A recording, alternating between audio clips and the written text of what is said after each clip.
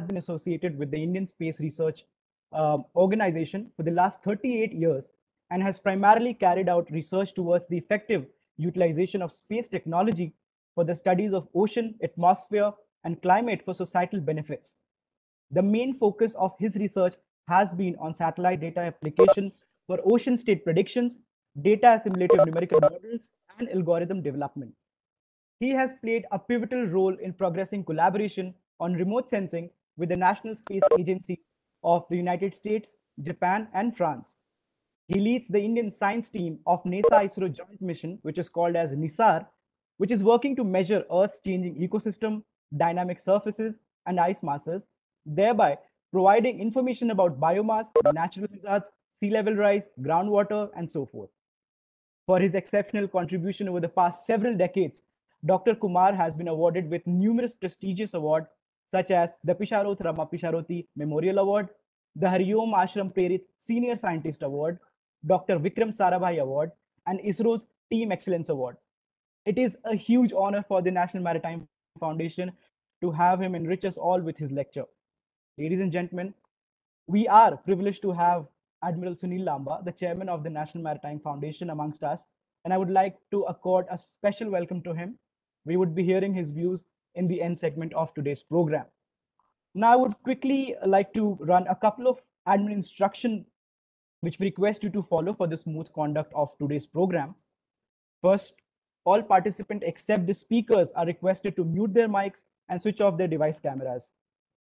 Secondly, any question that you might have can be posted in the chat box and they would be addressed during the interactive session, which would be conducted in the second half of this program.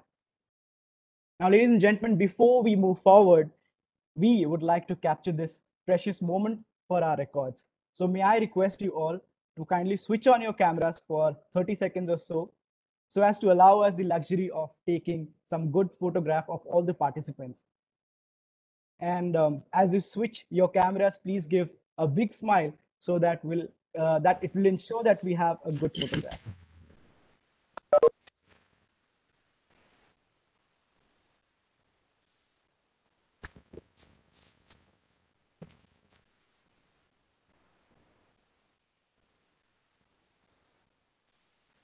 I will wait for another 10 seconds because it might take some people that bit extra time. So maybe 10 seconds more.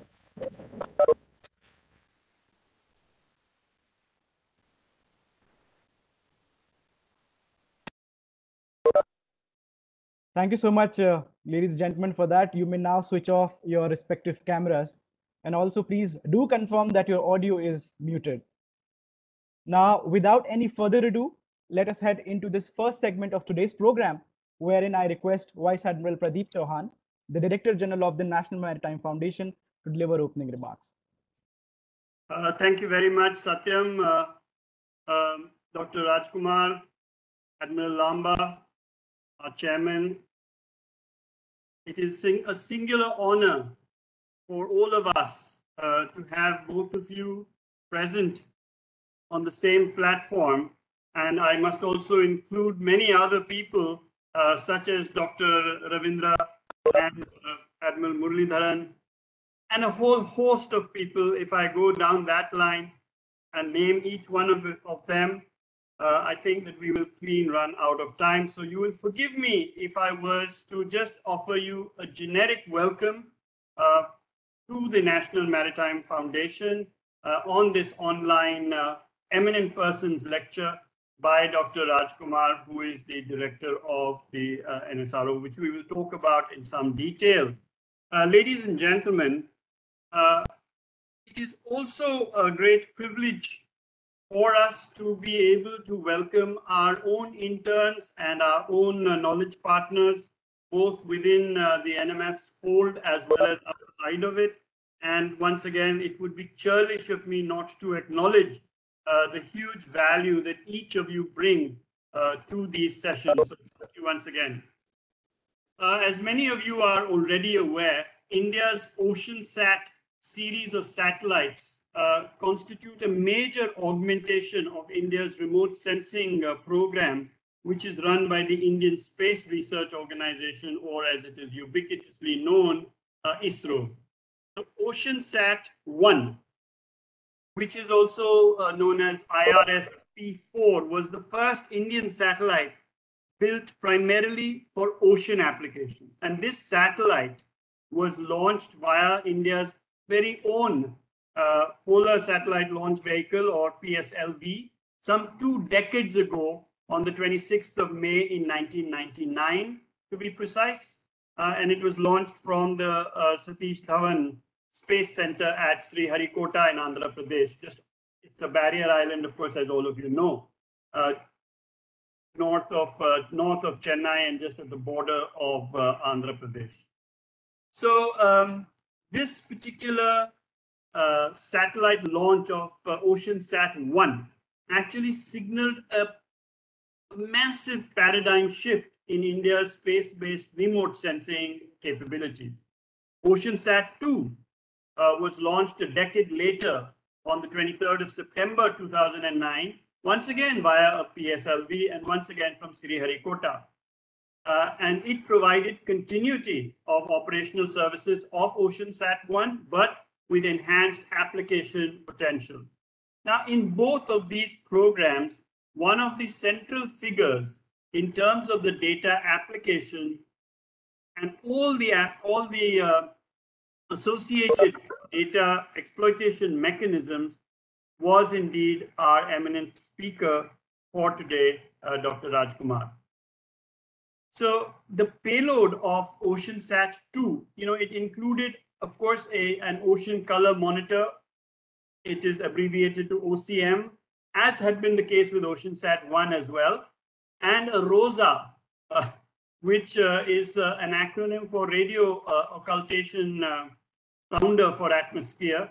And that had been developed not by an Indian firm, but by the Italian Space Agency. But perhaps most important and of particular relevance to all of us here today is the fact that it included, OceanSat-2 included a Ku band pencil beam scatterometer, or SCAT, that had been developed in-house by ISRO under the active guidance of Dr. Rajkumar. So scatterometer is, or diffusion meter is really Dr. Rajkumar's particular focal point, if there was to be one, but the umbra and the penumbra that he casts around him is so large that it encompasses many other applications, as we will hear him narrate. OceanSat-3 is already scheduled to be launched. I think it's going to happen on the 31st of October this year in 2021. And then that will provide service continuity once again for users of the ocean color monitor data from OceanSat-2, while simultaneously enhancing the application potential in other areas, such as the simultaneous measurement of sea surface temperature. Now, at this point, I'm sure that our BECC cluster and its adjunct interns would have pricked their ears up. And this is being done using, that is the measurement of sea surface temperature, not the pricking up of the ears, is being done using long-range infrared sensors, or LWIR sensors, in addition, of course, to chlorophyll measurements and the identification of potential fisheries zones, as well as the tracking of phytoplankton and zooplankton, or the primary producers as well. This is now going to be a global mission for OceanSat-3. And OceanSat-3 is configured to cover, as I said, the globe's oceans as a whole, and provide, once again, continuity of ocean color data with global wind vectors and characterization of lower atmosphere and the atmosphere itself. And I'm sure that Dr. Rajkumar will tell us much more about all that. But I do want to mention one point once again, and that is within Dr. Rajkumar's wide-ranging domain expertise, one special area of focus deals with the exploitation of data obtained from the Ku band pencil beam scatterometer. And what this does is that it enables the analysis of wind vector data for cyclone forecasting. And that, for all of you who are from India or the Indian region, is is well known to be of critical importance and value. It also enables numerical weather modeling. Now, for the benefit of some of our younger interns, let me quickly state that a scatterometer or a diffusion meter is actually a scientific instrument which is used to measure the return of a beam of either light or electromagnetic waves or other waves that have been scattered by diffusion in a medium such as air. So it's not so esoteric, because optical scatterometers or optical diffusion meters using visible light are very frequently found at airports. You know, when you're trying to measure horizontal visibility and the pilots in your aircraft tell you that Delhi is reporting a horizontal visibility of X or Y units, then that is being done usually by means of an optical diffusion meter. However, what we are going to be hearing about this morning are really radar scatterometers, which form part of the payload of satellites, as I mentioned, such as OceanSat-2 and OceanSat-3 in the future, and are used to transmit a pulse of microwave energy towards the Earth's surface, and then to measure the reflected energy. Then that data, when it's downloaded, it enables scientists such as Dr. Rajkumar to undertake accurate measurements of near surface winds, particularly those over the ocean. Now, traditionally, oceanic spaces have not been very well mapped. And even now, the world is just waking up to the complexities of trying to do accurate predictive measurements over the deep ocean surfaces. Thus far, much of our attention has been paid to coastal areas and land areas. But now, all this is of specially importance and especially enormous significance, I would say, to the NMF's Blue Economy and Climate Change Cluster. And Dr. Rajkumar, I must, with great pride, introduce them to you and speak about them for about a minute or so. And I want to emphasize that this cluster is arguably, at least as we speak right now, the most dynamic of the NMF's research clusters. And it deals with, as the name implies, the blue economy and climate change. It is headed by Dr. Pushp Bajaj, who is a PhD holder in chemistry before gravitating across to the much more seductive areas of climate change.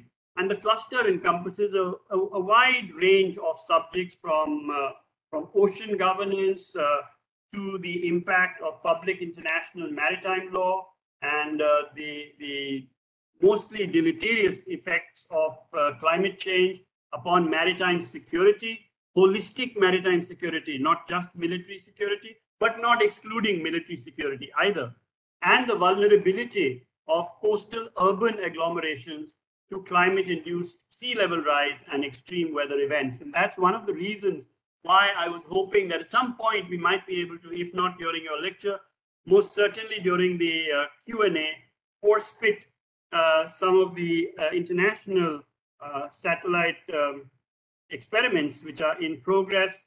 Most notably, of course, is the gravity-based measurements being undertaken by GRACE-1 and GRACE-2 for measurement of sea level rise, but also, as I said earlier, the altimeter-based ones from JASON-1, JASON-2, and JASON-3. And now, of course, as you know, in 2021, we new satellites such as the Copernicus Sentinel-6 Michael Freilich satellite. Michael Freilich, for those of you who do not know, was until recently the director of NASA's Earth Sciences segment. And this satellite is particularly new. And so we are hoping that ISRO, with its much wanted capability of not reinventing, but moving forward from not piggyback riding, but leapfrogging ahead of Western scientific endeavor, will in fact be able to also address issues of sea level rise and the ones that I've mentioned.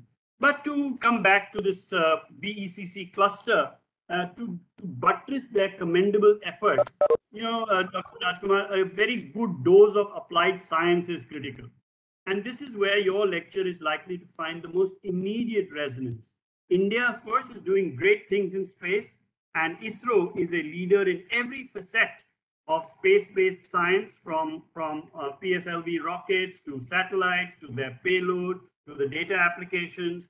And all these are not just mere esoteric subjects. Ladies and gentlemen, all of these have very significant societal implications.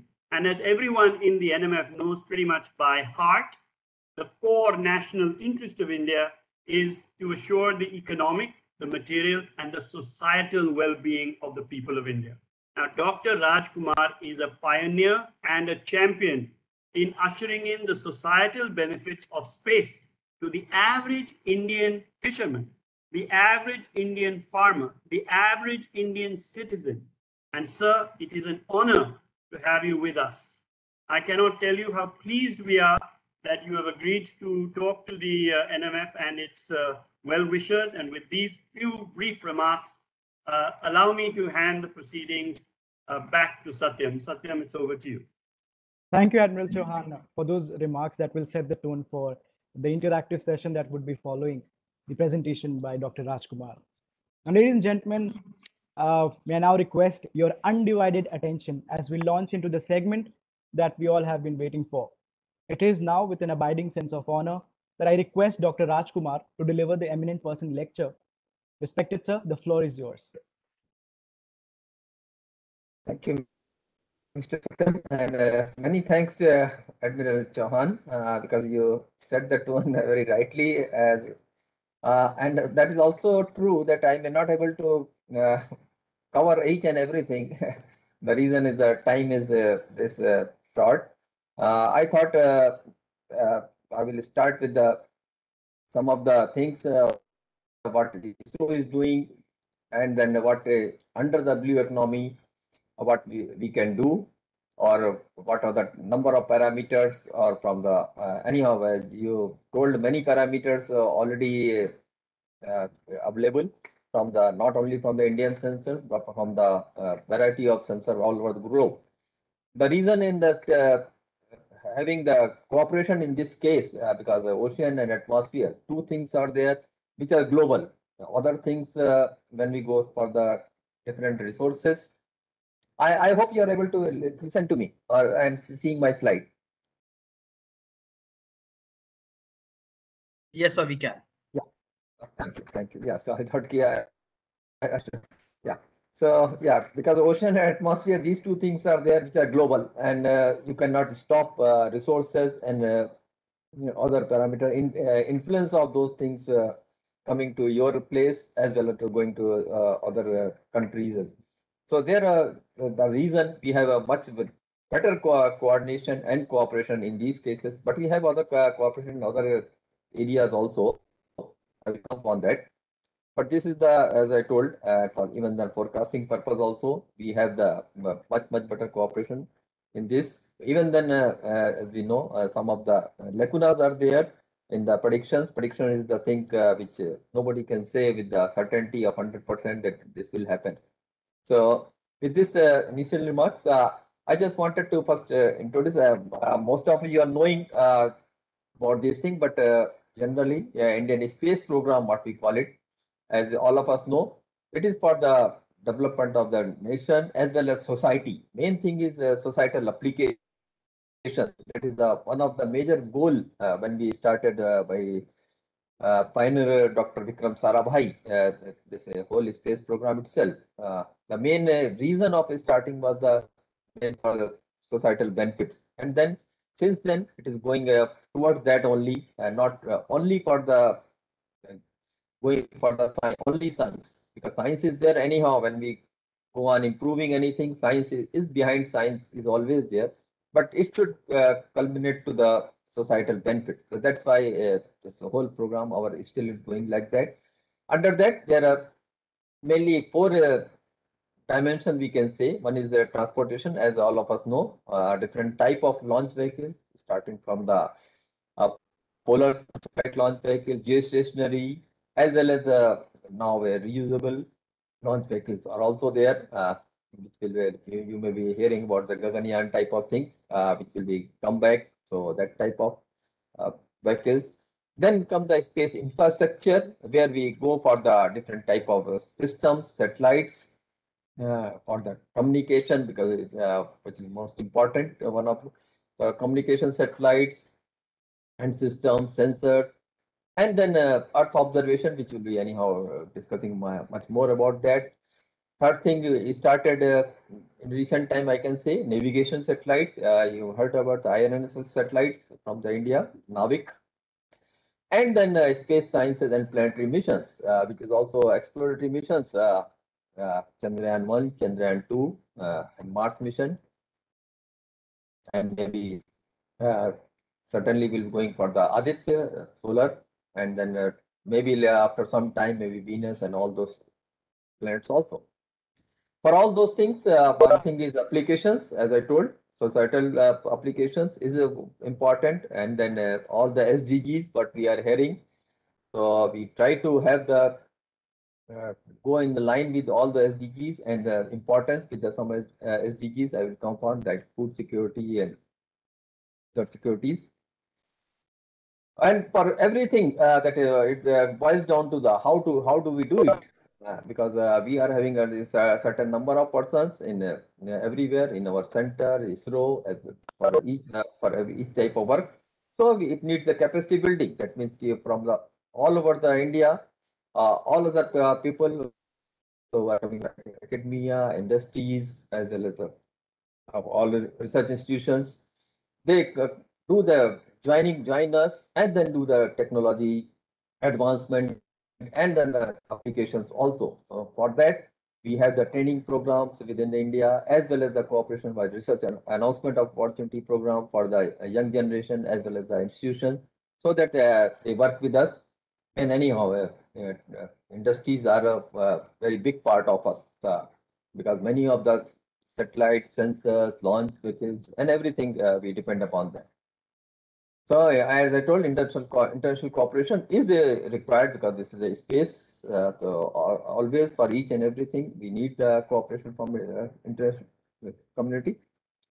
When we go to the Earth observation program, out of this, because we will be talking about the ocean, that is comes of the Earth observation program. There we have a space segment again, where we are talking about the satellites, which are working for the resource point of view, land and water. Then cartographic satellites, and third type of satellite, what we call it, we can say it is a science or for the economy or bioeconomy, ocean, weather, and the climate point of view. These are the space segment. We have a different type of sensors, satellite development. For all those things, we need the ground segment, how the data will be coming, because after the sensor has been developed, also the whole sensor and satellites are developed, and then goes in space. Then data acquisition and processing is one of the major part which we do here. And generation of the data, that means data products from the whatever the products we get from the satellites, as well as some of the validation program we do. That means when the satellite is giving any particular data, then how do we say it is correct, because it is not direct observations like when we have the ground observation. So in situ observation also we deal with in certain cases to validate our sensors and dissemination of this information. In applications, there are a lot of different type of applications, as I discussed. For the one of the major, we can say, agriculture is there in the, and then forest, biomass, all those things in the environment point of view, ocean, atmosphere, as well as some of the cartographic applications we have. So overall, these things we do mainly to go on updating the information for the country, mainly for the country, and for the other places also we do, depending on the data information. And we generate the information systems, and with the tool development, with the decision tool, so that the user or whatever the ultimate person is able to use it effectively. So these are the four, you can say, SDGs point of view. One is the social economic security. Under that, there are many columns are there, like food security, when we talk about agriculture, then water security, then hydrology part we do, Energy security, there also we come in picture based on the satellite data. I will come upon that. Then health security with through the communication satellites. Then sustainable development, where we do the impact assessment as well as the conservation of the resources. And most important under that is the climate change, which we are hearing since last decade or so. More emphasis is being given to how the climate change is happening. For that, you need the mainly the satellite data, long-term satellite data, and overall the global data. So there we have a major role in that. Then any disaster risk reduction, that is a very important. You might have heard about recent also in Himachal Pradesh there was a landslide, and then Rishi Ganga there was when the landslide and the flooding was there. So we do there we use our satellite data and our disaster risk reduction team. We work for that. Overall, as all of us know, this is overall ISRO how it works. There are many centers are there under Department of Space. These are the major centers, what we call it, where the PSSC launch related and propulsion related center. SDF Tisar, Admiral Chauhan was talking about, where we have the launch. Then URSC is the center. We have the satellite building is there. Mainly the whole spacecraft. Space Application Center, this is in Ahmedabad, where actually mostly the sensors are being developed for different Earth observations, as well as the communication and the applications and navigation also. Actually, I worked here for almost 35 years in this center prior to coming to this National Remote Sensing Center, where I am today now. This I'll come upon this center also, National Remote Sensing Center, how it is mainly it is working with the data acquisition, data dissemination, planning, and application. The new center has come up in the headquarters itself, a human space flight center, mainly for the Gaganyaan point of view.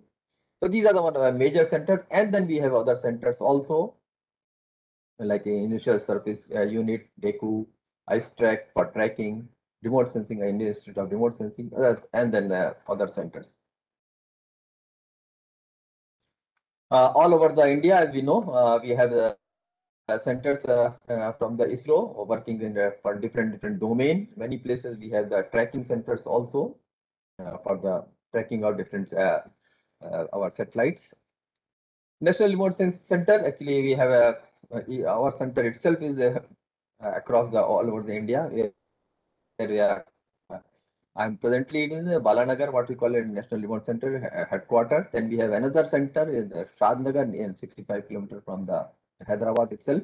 Here we have what we call IMGOS, that overall integrated Earth object system, where the data acquisition is there, data processing is there at this center, and some of the Earth and climate related study we do. Another outreach center we have in Hyderabad. So these three centers are in Hyderabad. This is for outreach. Then Begumpet, this is actually we have two aircraft also. National Remote Sensing had two aircraft for validation of the purpose of sensor testing, as well as for many other applications we have at this center. In addition, regional remote sensing center we have different places, 5 places in all over the India, through which we get the work done. They mainly devote for the regional that particular regions, like all these 5 regions: so west, east, central, south, and north. So together, all of us in National Remote Center work for the country using all the resources what we have in our center. In our center, as I told, one is the major thing is satellite data acquisition, which is we call it IMGOS, multi-mission ground segment. As I told, in Shadnagar. Then aerial service is there, and data processing, which is one of the major thing, as I told, after satellite data is coming, data products are being generated, and then regularly generation of data products are being done at this place. Then we have training and outreach. As I told, another center is ours in Hyderabad itself. We do the training outreach program for the students as well as the institutions, research institutions. We also have a center in Antarctica. Dr. Ravindra knows this very well. With their cooperation, we could have this center in Antarctica, presently in the Bharti as well as in the Maitri also. These two places. From there, we get the data. There we for the ground station we have. Then a number of applications we have, because all the data has to be used for social applications. So I have a number of applications groups we are working, and then earth and climate sciences and dissemination. That is we known about that how they disseminate the data to the Indian data as well as the foreign data. It comes to us, and then we disseminate to the all the users through us only. So overall, this is the how we are working. And then remote sensing, all of us know. So I will because I had prepared this slide, but I think no need of explaining this how we get the data from the source. The different type of sources are there. One is the what you call the sensor. One is the passive sensor. One is the active sensor. So all those sensors that Admiral Chauhan was talking about, different type of sources are there. One is the sun the source, like for the sensors like visible sensor, optical sensors, ocean color monitor type of sensors, and other passive sensors, and some of the active sensors. I will be talking about that. So all this go through the atmosphere, and then a lot of processing is required, a lot of corrections are required based on that. Sensor, whatever the which sensor is there, which frequency it is working. So these are the overall, and then we get the actual data, what we use it, or what we can see in the image, what we get directly to the user. Three different type of mainly platforms, or we call it. One is the ground based, as I told. This ground based platform, that means in situ data. Also, we have many places. Through that we collect the data. Then anyhow, satellite based, there are many sensors. We get all this data, as well as the we started with some of the UAV based in one of the center. We have the UAV based data also, because that is now in thing. You cannot get anything of a very high resolution and other things by the satellite each and every time, or neither by the aircraft. So UAV is also now integrated into that. So if you want to have the overall global picture with the what is a synoptic picture as well as the high resolution. So you have to combine all those things to really get the information what we want. That is the purpose. Yeah, presently, if you see the capability wise, remote sensing capability, it is the, if you go resource wise, we see land and water resources cartography. There we had the three-tier imaging type of satellite, starting from the AWIF sensor, which is 56 meter, going to the very high resolution sensors for the cartography purpose, submeter, Cartosat 3, as well as the Cartosat 2. And Cartosat 1 was there for the stereography, mainly for the digital elevation model. So these type of sensors are presently working in that. Then in weather and climate, for the geostationary, what we see in the normally pictures, weather pictures through Ministry of Earth Science or IMD, is insect 3D, 3DR. These two sensors are there, which are the imagers are also there, as well as the 19-channel sounder, which gives the overall atmospheric profile. And by using both the satellites, every half an hour, we get the images. So that total almost we get the, now if we are having both the working in a tandem, then we get every 15 minutes, because every half an hour by each satellite. So we get a very good data set. By that forecasting is being done by the India Meteorological Department and Ministry of Earth Science. Then we had another sensor called Megatropics, which was a equatorial orbit sensor was there, which is ISRO and CNES. It is very, it worked for the some time. The Madras sensor was there for the rain and other things, as well as atmospheric profiles. For oceanography, as Chauhan was talking about oceans, we initiated with the OceanSat 1, that with ocean color sensor. Then we went over to the OceanSat 2, which was having a ocean color monitor as well as the scatterometer, QU band scatterometer, giving the wind vector. And then anyhow, Afterwards, we had one sensor for this scat set called scatterometer itself, only scatterometer, but that is required for the what we call it weather forecasting, mainly for weather forecasting purpose, and then ocean forecasting. Also, it is being used. I'll come upon that. So, sorry. And then Saral Altica, that is altimeter. We don't have our own altimeter, but with CNS, we had a Saral Altica altimeter, a beautiful sensor we had. And still it is working. So using all those things, we have a number of data sets or the profiles as well as the imaging or different time scale, different frequency wise, using all these sensors for the different applications. And right hand side, you can see these are some of the sensors what we have, including the ocean buoy. That means for the working for the near ocean in the Lakshadweep we are having, as well as a number of radars. When we go to the ocean, then as we know, all of the blue economy is the thing. And some time back, Ministry of Earth Science, which is the prime agency, rolled out that draft blue economy policy itself now, because blue economy we are talking since long, but and this is very important. We are seeing the very vast coastline of the India, around the 7,500 kilometers, as well as the very huge PZ. So we can have the uh, uh, living resources as well as a lot of non-living resources from this ocean around the India. So going towards that, Ministry of Earth Science wanted to have that how to pool these resources and exploit these resources. So they recognized almost 7 themes, in which one of the major is the coastal marine spatial planning. And then, as I also know, marine fisheries, aquaculture, that is since long we are doing, and then exploitation of that, and then how to use it properly. You use exploit it too much also is not good. So those policies are also required. And then ocean deep sea mining. Now it has also come. That mission is also by Mr. Earth Science is being approved.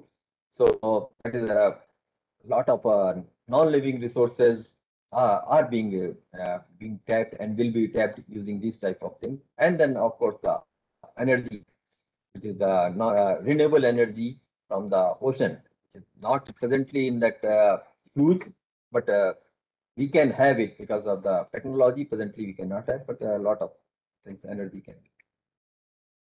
So we need the satellites for the Earth observation. But for ocean, it is much more important, because from the land part, one can go there and have the ground truth data. But from the ocean, you cannot go at all, each and every places. And you want to have the synoptic coverage and repetitive coverage of all the ocean. If you really want to know the resources, as well as the more important is the forecasting of the ocean. That means knowing what is happening. On the many point of, like shipping point of view, or for the naval point of view, and the climate point of view also. So you need a very high frequency in the terms of the time as well as the space. So without satellite, it is almost impossible to go about it. So there was you need you cannot have the without satellite type of sensors. But only thing, one of the major disadvantage we can say, because the satellite is seeing from the almost 800 kilometer, so you see the surface only, and that also not directly measured, because it is remote sensing. It is not exact measurement of any instrument. These are observations only, based on what we see technique we developed, or it called retrieval techniques. Based on that, and that also you see the surface. First, based on this surface observations, one can derive the subsurface information also.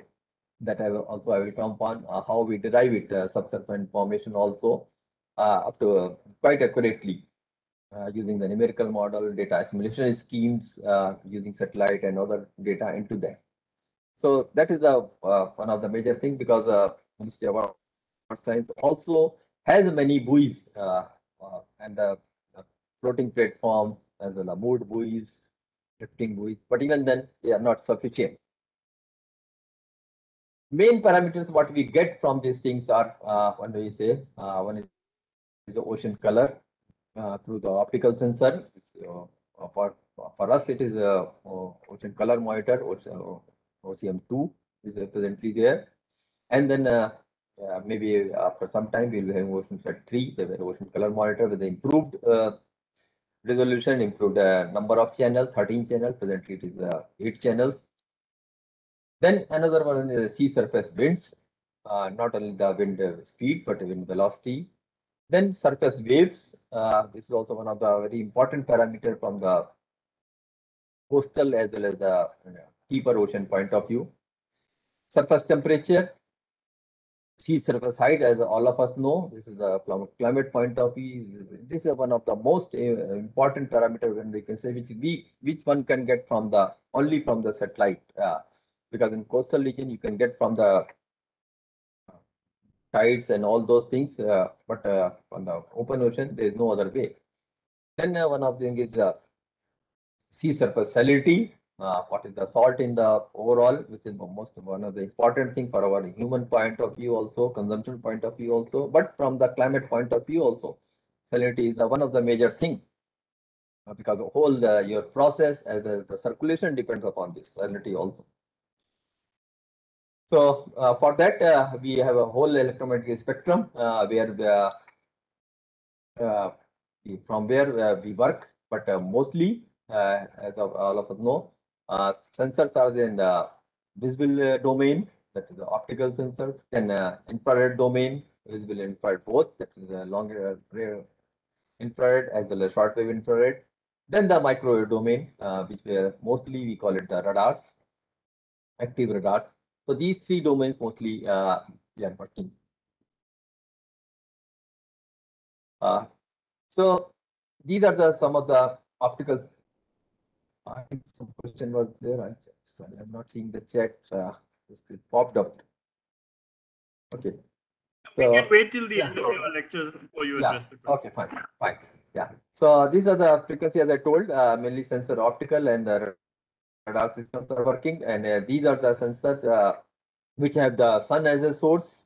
So they are optical sensor, mainly based on reflectance as well as the radiation, thermal radiation based on the emissivity. Those are the sensors, optical sensor we have, visible and infrared spectrum. And then the radar, as I told, passive as well as the active sensor in the microwave domain. So these are the radiometers as well as the different sensors like altimeter, scatometer, compound. Yeah, so why we have the different type of sensors? Because sometimes this question comes, why we have different sensor, different frequency, why we choose? Why can't we have the whichever frequency I want? I cannot go. Like some of sensor we can 1.432 gigahertz or 13.9 gigahertz. But why we can go? Why we cannot have 5 gigahertz, 6 gigahertz like that? Purpose is that this type of sensitivity study has been done for the different type of ocean parameters, and based on the sensitivity of that parameter with the temperature, what we call it brightness temperature, not the actual temperature, brightness temperature, which is depending upon the sensitivity of the your surface as well as your sensor itself and emissivity of the target. It depends. So brightness temperature versus the parameter. If you see, these are the sensitivity for different frequencies. Like salinity has the sensitivity at almost a very low frequency, almost L band, what we call it, 1.4 gigahertz generally we have. And then for the wind speed, if you see, it has sensitivity high at almost after the 9 gigahertz or so, and it is flat afterwards. Then for the water vapor, sea surface temperature, we have around 6 gigahertz sensitivity. So that is the reason we divide the sensor based on the sensitivity studies and then other factors also, because if one sensor is at particular frequency is sensitive, but other parameter also will be sensitive at that frequency. like if you are going at 6 gigahertz sensor, like the sea surface temperature, but the impact of wind is also there in that. So you cannot divide the sensor, made the sensor only for the sea surface temperature.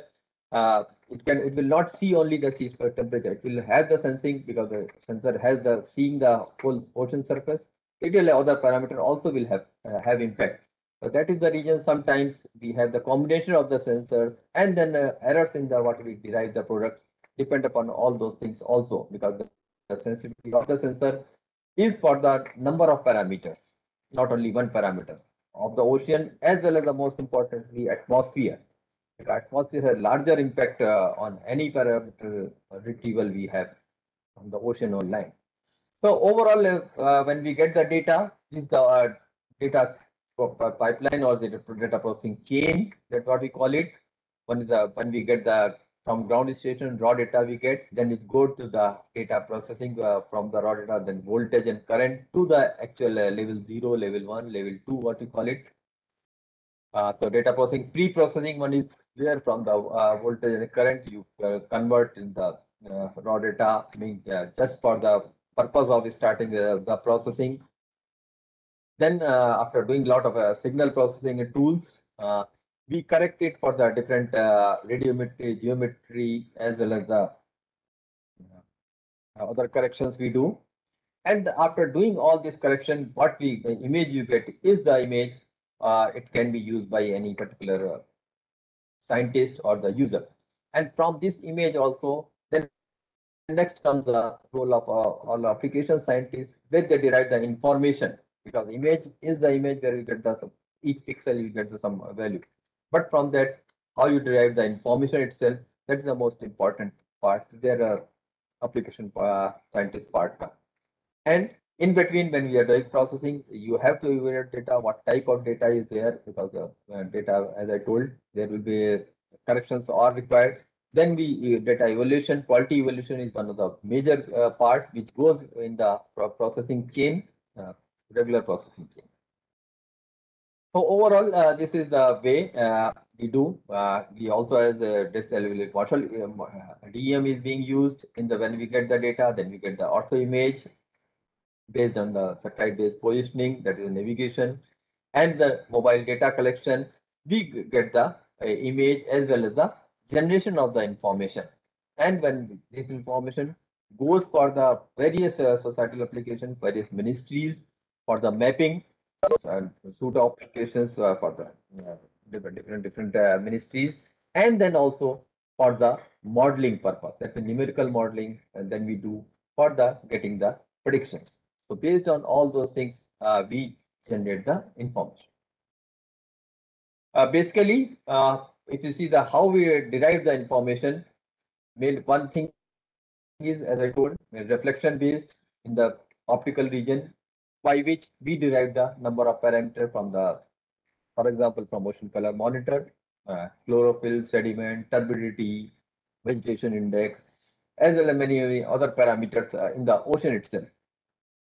Based on the thermal infrared, we have the sensors like insect sensor is there, as well as earlier we have another sensor.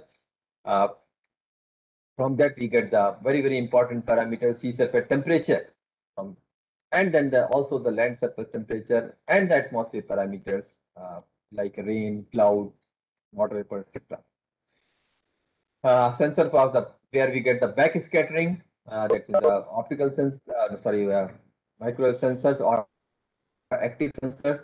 Through that, we get the parameters like ocean surface winds, ocean surface waves, oil spill, salinity, how much spread water in the inundation, what we call it, in the case of disaster. Then in the passive microwave sensors, which are based on the principle of emission, we get the salinity, sea surface temperature, winds, etc.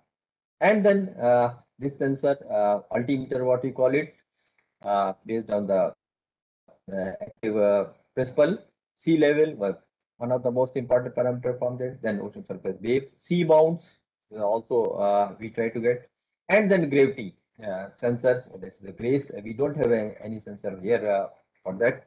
We get the geoid as well as the groundwater. So optical sensor, as we are discussing that using that presently we are having a 8-band ocean color monitor. Through that, we get different parameter in the ocean, and I'll show some of the beautiful pictures what we get from this sensor. Even by pictures itself, one can see how that information can be derived. Anyhow, there's much more what we say processing is required, or the science is required, because the what we get in the sensor information is very actually less than the whatever the contamination we have from the atmosphere, because these are the passive sensors, and sensitivity has to be very high in that case. Even then, because of the atmosphere, we have many problems in that. This is just one picture from the ocean color monitor, and we can see the different type of waters itself. In the right hand side, you see from the satellite pictures, different type of, because of the turbidity in the ocean, as well as the because of the sediment, you get the different type of color directly. Even if you go near the coast, also we can see. But from the satellites, we get the different quality of the waters from this itself. These are the different type of waters we see. This top is the actual image of photography. Then center is at different channels, how we see the different type of waters, and you can delineate. But if you really want to delineate different type of water quality, then you need hyperspectral sensor. That means very fine spectral resolution sensor. Whatever presently we are having is ocean color monitor is not a hyperspectral, but we are planning to have hyperspectral sensor also, so that we can have really each and every aspect of the water can be studied. And this is example from the one airborne sensor, Everest NG, what we have flown over India. This is example of that, and then how the spectrum changes for the different type of waters. What you see from the even algae also you can see, and CDOM, all those parameters you can see. These are the normal parameters what we get from the ocean color monitor regularly. Left hand side, the chlorophyll, TSM, AOD, that aerosol optical depth. That's what I was talking about. Aerosol optical depth is the one of the major parameter, as a major source of error in deriving all these ocean parameters. But we derive this based on the bands what we have. In addition to that, we have other some value addition parameter also. That means total absorption, how we can have CDOM absorption also. So these products are regularly being generated. These are beautiful, some of the images I wanted to see. We have beautiful images from the ocean color monitor itself. We have an atlas actually based on the ocean color monitor is available. So it shows beautiful image, like the coral reefs you see, as well as near the Brahmaputra region, you see the different type of waters are discharged, because there's a lot of discharges there from the Brahmaputra and Ganges. So you see which is going to the ocean, and this has a lot of impact on the Bay of Bengal region, what we study in the oceanography. This also different type of things like in disaster oil slicks, as well as different algal blooms you can see in the ocean color images. So these are some of the images I took from the that atlas itself, to show that not only the whatever parameters are regularly being derived, but different other information can be derived using this type of sensors are being derived. And application we know very well. This is one of the major application of this sensor is the potential fishery zone, which is being done by inquiries based on inquiry based in Hyderabad itself. And any other parameters are also there, but one of the major thing what we call it PFZ is one of the major parameter. Then another parameter is sea surface temperature. What is mainly it is derived from the thermal sensors. There are some micro sensors also, but micro sensor only one of the issue what we call it the resolution is quite poor in for 10 kilometer, 20 kilometer, but in thermal infrared sensor accuracy is also high, which work in the TIR regions, and their resolution is also much better. So we will having in OceanSat 3 this sensor one SSTM, what we call sea surface temperature monitor also. And this is a number of applications of the sea surface temperature are there. When we see the eddies, submersible scale eddies on the fronts.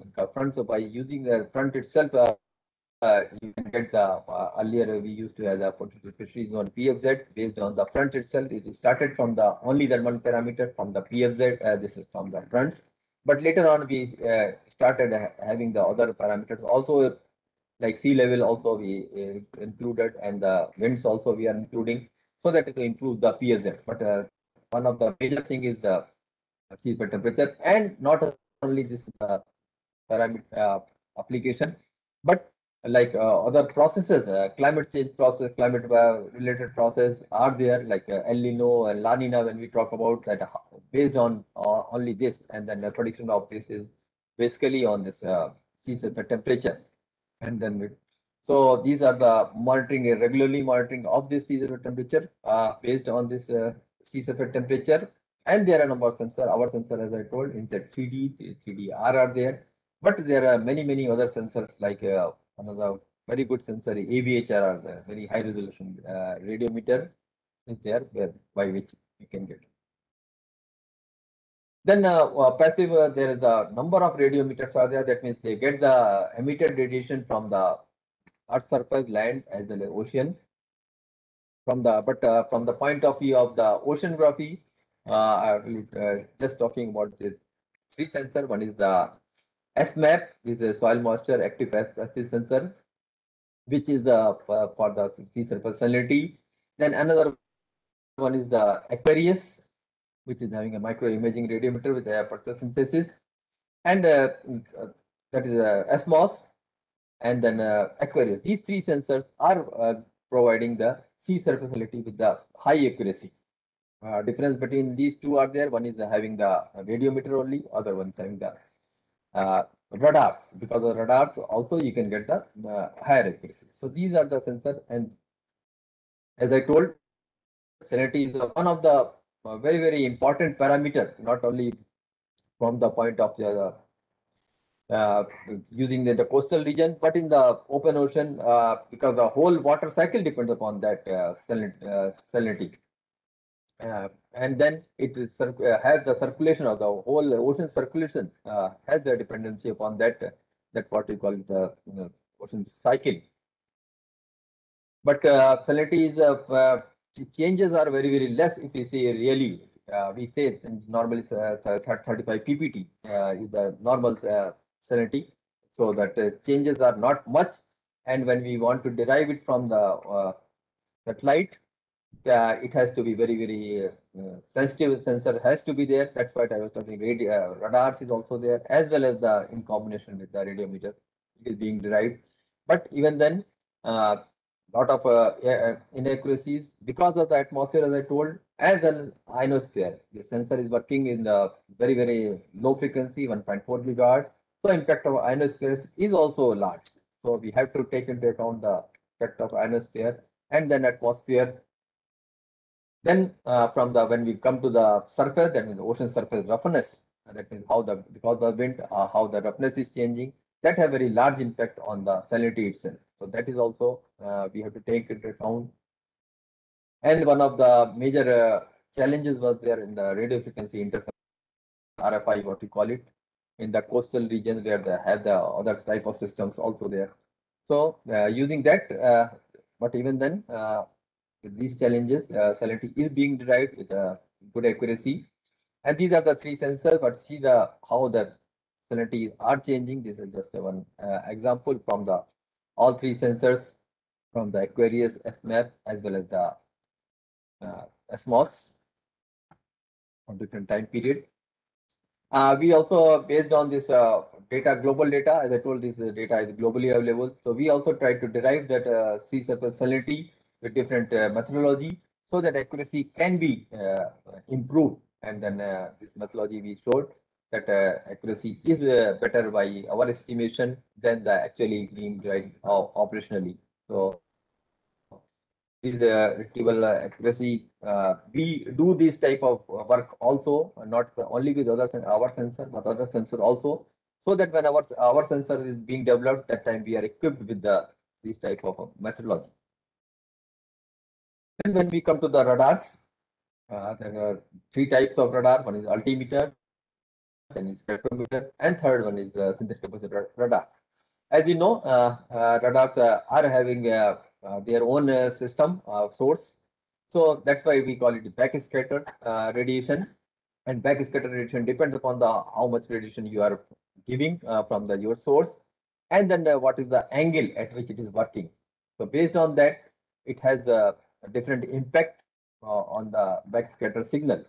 And more and more roughness is there, you will get the more and more signal if you are seeing from a different angle. But for altimeter, it is totally inverse. Altimeter, I was thinking I'll dwell upon it more, but as everybody is knowing about the altimeter much, so I will not go much in detail. But when we are talking about the altimeter, it is very easy to say that we are able to see the accuracy of the few centimeter, 2 centimeter, 3 centimeter. But if you really see what we are observing from the space, from 800 kilometer, we have to get only the range. We are getting the range from the time taken from the sensor is giving the signal, sending the signal, and getting it back. But in between, there are lot of phenomena that are taking place. Like first thing is accuracy of the range itself. You should have very accurate range. Certain places you can have, but because of the orbit, you have the different errors. So you have the stations like laser ranging station or Doris station. By that, first thing is orbit has to be corrected.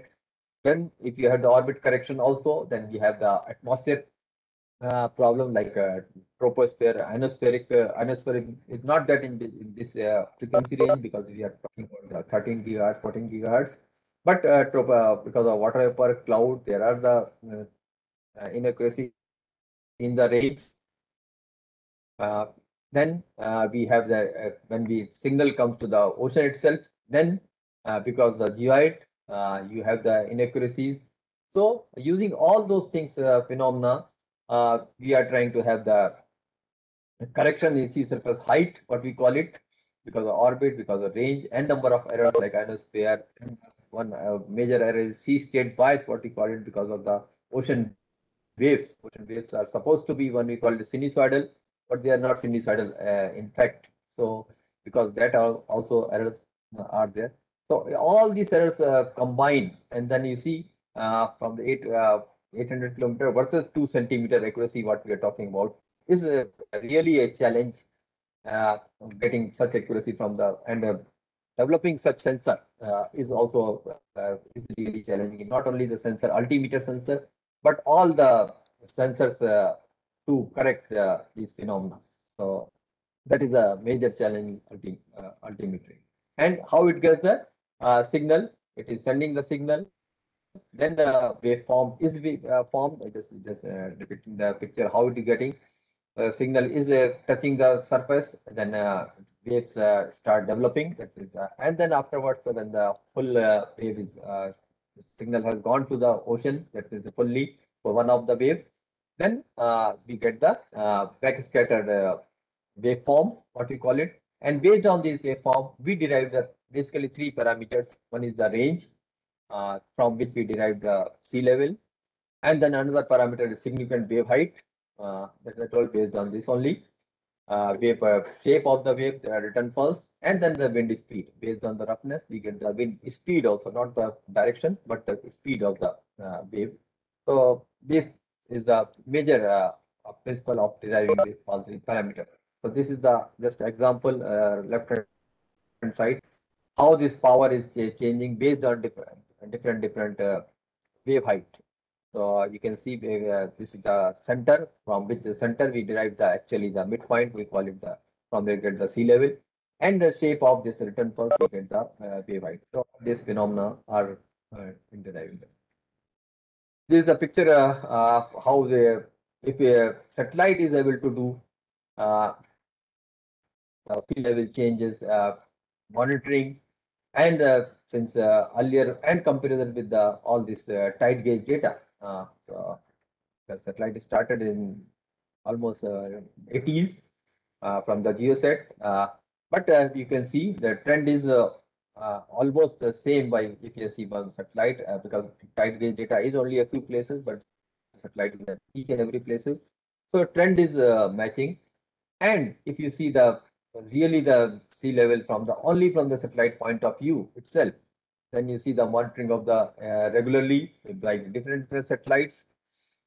One of the challenge in these satellites also, suppose one satellite is accuracy of each satellite also has to be almost similar, and then not the accuracy bias between each satellite has to be reduced and make the same. Then only you can say if you are having two satellites or three satellites and combine those data, because what we are talking about the uh, accuracy of the millimeters that uh, changes in the per year or so. So 3 millimeter per year, what we see from the present satellite data. And but as I told earlier, our accuracy is not the millimeter, accuracy is in the centimeter of the absolute accuracy in centimeter, but relative accuracy you can get in the millimeters. So that is the way overall sea level changes. One of the most important parameter in the altimetry is being done, and using a number of altimeters and microelectronic Sentinel-6 also will be having a continuation of this altimeter. This is Saral Altica. This is a different type of altimeter itself because all other altimeter works in KU band, but this was the Ka band first time altimeter. Earlier there was a lot of doubts also there whether how good it will be there for the coastal region as well. But this sensor proved to be very good for the coastal regions also, as well as from the accuracy point of view. Because it is a high frequency, so atmospheric impact is there. But even then, it has been seen in the long term. It is a absolutely beautiful sensor from the altimetry point of view. And we, in addition to the global products, are being derived by the global agency and by us also.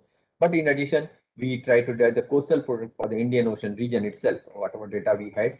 So coastal product up to 50 kilometer, we try to derive in addition to the other sea ice thickness type of parameter for the polar regions.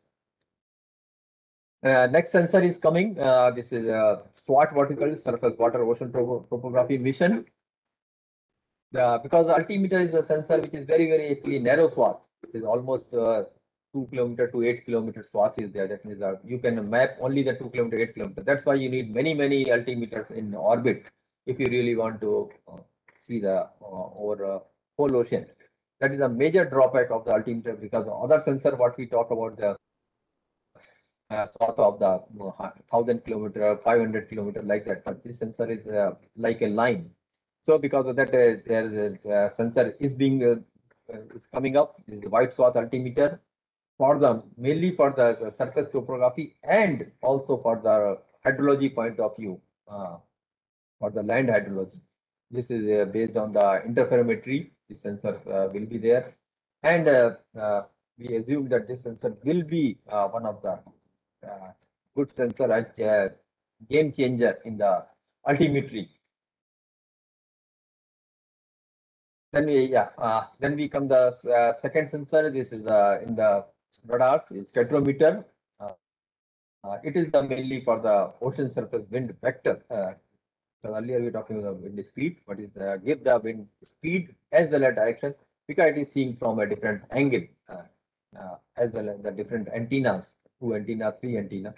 Like that, I just show some example. These are the 2 antennas. One is the horizontal beam that is 46 degree and the 50 degree the second antenna, and go on moving like pencil beam spectrometers is there. Is our own spectrometer.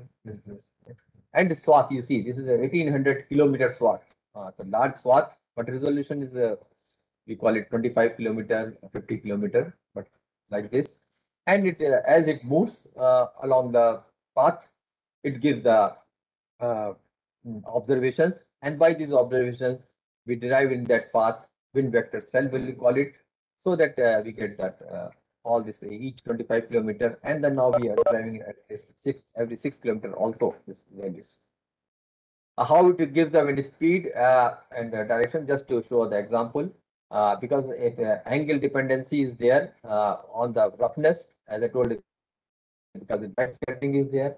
The big based on the backscattering wind speed, backscatter based on the incidence angle and wind speed, your backscatter changes. So based on this phenomena, we have derived the different angles at which angle you should have the more sensitivity, like 50 degree or so. So our scatterometer is 50 degree, and then two angles, by having the two angles as well as two polarization, we derive the direction also. Like this is the direction, sensitivity of the direction to the angle what we are looking. So based on this logic, we have the pencil beam rotating antenna, and then we get the wind speed as well as the direction. All this information is being used to get that.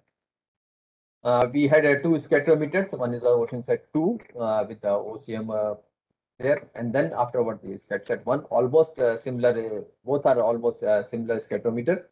One is launched in 2009, other 2016. But only advantage of SCATSat 1 was there because of the earlier some problem in the OceanSat 2. It has the cross patch chain as well as the wind vector cell size. Now earlier was 50 kilometer, then 25 kilometer, and now we are going for 6.25 kilometer. And the accuracy of wind is also very high in this case. What we call it, the maybe around 1 meter per second accuracy what we are able to provide.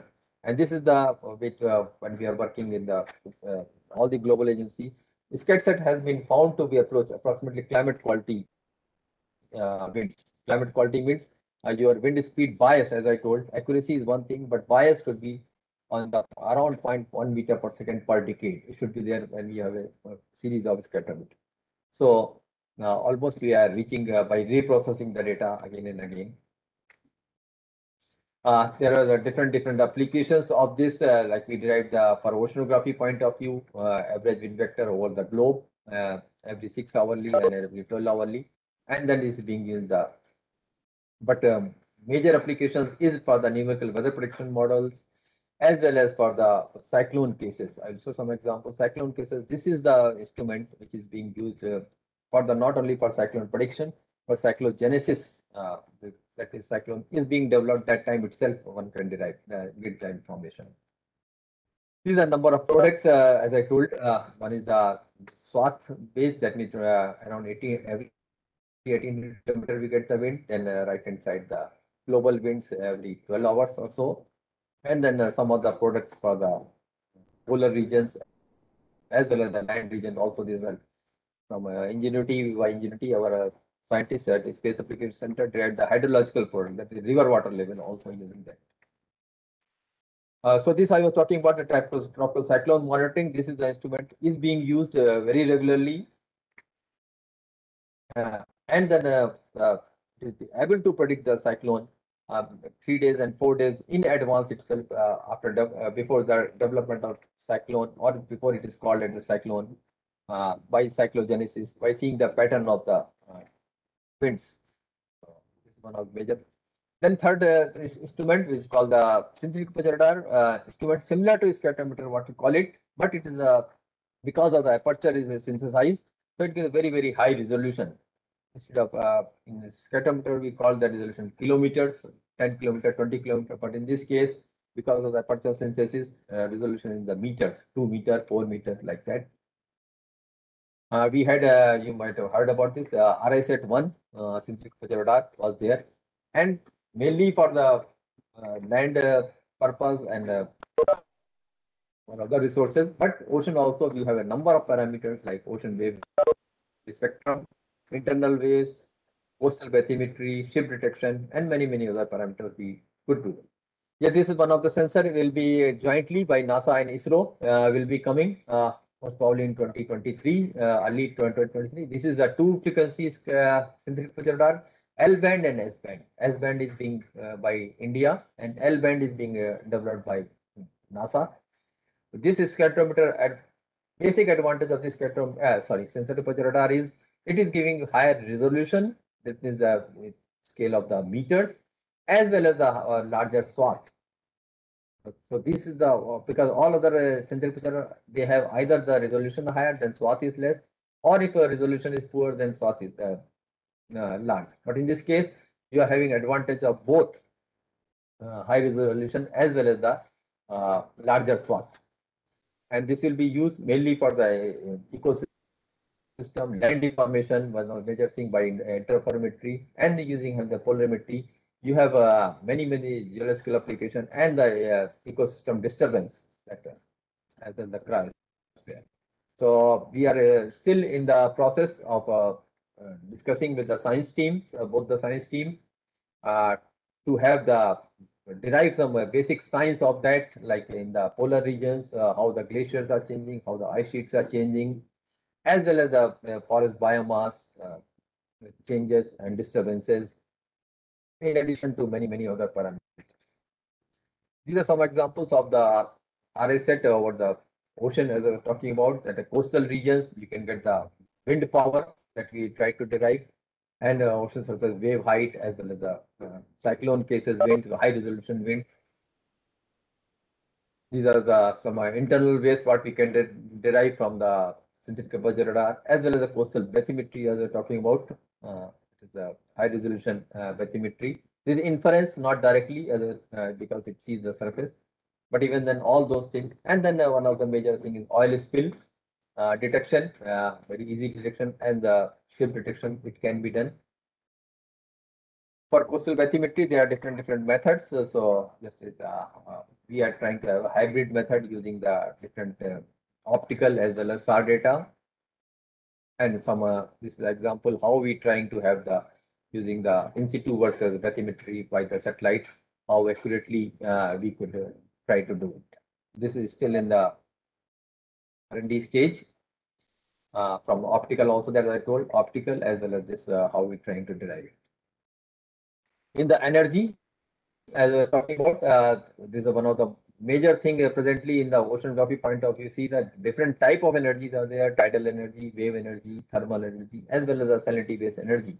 But presently, we can say we are mostly, you can say, wind energy point of view. It is easily, it can be technology wise, it is there. Wave energy is being tried at certain places, but still it is costly based on technology. But satellite has a lot of role in that, based on the satellite data repeated coverage as well as the modeling and in situ data. We can really define the regions which are the potential for the energy, coastal as well as the both offshore, where we use different type of sensor like synthetic aperture radar, as I told, for wind and wave, spectrometer for the wind energy in the offshore region to the coastal region, and altimeter for the wind wave. All those things can be used. One of the major applications of when we go from all these parameters from the ocean state forecast, as I was talking about, where you have the role of the your sensors, space-based, as well as the modeling. So what we do in the ocean forecast, our main aim is to do the assimilation of this flight data into the numerical model. In the wave model, to get the wave forecast. In the circulation model, to do the circulation and SST type of forecast. And the biogeochemistry also in the coupled model. So in the Space Application Center, Ahmedabad, we are working towards that, and we are providing this information after assimilation, this techniques and codes. When it is testing, after it is being developed, then we transfer to the inquiry Ministry of Earth Science. And presently, for the wave model as well as circulation model, we have given their techniques, and it is being used operationally for that. So in that case, we are going from the global model, that means the coastal resolution, to the very high resolution, that means up to the 100-meter resolution for the coast, particular area-wise modeling as well as the forecast also. So here, this is a major role comes of the your sensors, the two sensors. One is the altimeter for the wave as well as the sea level and the temperature sensor. So based on this, a lot of forecast is being done, and this subsurface information, as I told, this also are being derived using the surface parameter like sea surface temperature, sea surface salinity, and the sea surface height. So all these parameters are being used, and then modeling and data assimilation technique are being used to derive the subsurface information and constructing the profile of the ocean. So this type of information is being derived, and one of the site I will talking about that this is a MOSDEC site, we call it, from the ISRO. There is this information is also there, and these are some examples of the data assimilation what we are doing in the ocean for different purpose. Like I was talking about the biogeochemistry also, as well as the wave and circulation. In biological oceanography also improved potential fishery zone that we have transferred to the inquires that after making some technology improvement, as well as the based on the flow how it can be improved here. And then couple physical simulations for the PFZ also are being done. Coastal and geological oceanography also, we are working toward how the coasts are changing based on that shoreline change atlases based on the optical data we are doing. And then one of the recently 3-4 years back we started the rip current forecasting for some of the regions, coastal regions, beaches based on the data as well as the modeling. Because the tourist places, rip currents like Visakhapatnam and Goa, these are very actually dangerous thing. So that also we have started based on the modeling as well as the sensor, satellite sensor, as well as NAVIC sensor we used for this part. This was the cyclone case parameter I was talking about. Starting from the cyclone, that is cyclogenesis, when the cyclone is being developed, the satellite data is being used. Then for prediction of track, we are using. Then ship avoidance region we are giving for shipping corporation, and then continuous monitoring of that till the cyclone is in the ocean. Then after the storm surge forecasting, and then last to the inundation forecasting. All the process are being done between different institutions, Space Application Center as well as the National Remote Sensing Center, to get the complete information for the disaster point of view. The last, these are some of the sites so you people can go afterwards, because I'm not dealing about these things. One is the Bhuvan site from the NRSC, where you get a lot of information of all these data also, whatever free data is available from the ISRO in data, as well as information of this can be get from the Bhuvan site. Then next is the MOSDEC site, Meteorological Oceanographic Satellite Data Archival. There you get the mostly weather and ocean related information as well as data and numerical modeling related forecast we give. Then third is the Vedas site. This is for the Space Application Center site, which gives the land related information. And this is the ISRO site overall, where you get all this information about ISRO and all this. So these are the different sites I was talking about. And this is if you go to the meteorological site, you get all this information about atmosphere sensors and then the forecast, nowcast, and all those things and as well as the visualizations of different schemes, the mobile based as well as the satellite based. In Bhuvan, you get that 2D, 3D information as well as on the mobile also. Data download is available. Number of thematic layers are available, which one can use for their own purpose in their for the knowledge as well for information. Thank you. So all this material is not mine. So I've used from the different places for my colleagues. So I thank all of them for this contribution for this. Thank you very much. Thank you so much, Dr. Kumar, for that comprehensive and enthralling presentation, and also for simplifying the theme, which has afforded us tremendous insights and perspective. We will now turn towards the question and answer segment over the next 20-25 minutes. And it gives me a great honor to once again invite Vice Admiral Pradeep Chauhan, the Director General of the National Maritime Foundation, to moderate the audience interaction. Over to you, sir. Thank you very much. Thank you, Satyam. But more importantly, let me first reiterate the thanks that you have already extended to Dr. Rajkumar for an absolutely enthralling, enriching, comprehensive presentation. Dr. Rajkumar, I'm afraid I do not have as many adjectives as are required to be able to do justice to you and to your presentation and the explanations that you have given. I'm aware that this is a very large subject and you have covered it with commendable conciseness. So thank you. Now we obviously have a number of questions, and I myself had the first two, which came in somewhat early. As soon as I saw the Saral slide, I'm sorry that there's a typographical error in that one A is missing from the Saral Ka band altimeter. What I really wanted to ask you was, could you expand? You already expanded upon the K band altimeter and the multiple satellite-based altimeters measurements, and also told us very valuable inputs information with regard to satellite bias. But if we were to compare these two, you already also explained the difficulties in finding centimetric or millimetric changes in sea level on account of all the reasons that you have expounded so well. But as you know, the GRACE follow-on, we all know that the GRACE program per se is over, but GRACE follow-on satellites don't actually bounce anything off the Earth.